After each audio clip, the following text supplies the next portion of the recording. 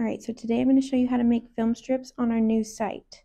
So I'm going to go up here to press prints and then go down to photo strips. And then I'm going to select the 2x8 photo strip. You have two options. You have a tall strip and the classic photo strip. I'm going to go classic photo strip.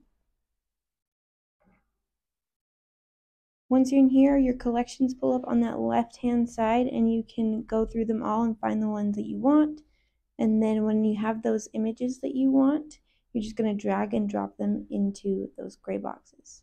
Another option that you have is if you click on the gray box and then on your photos, it will add that into your project.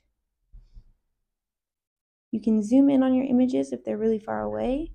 You can zoom in and make those exactly how you want. You can also add text on this now if you wanted to add a thank you or a save the date. You can totally do that now.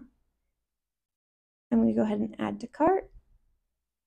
And once that's in my cart, I can either continue shopping or I can check out.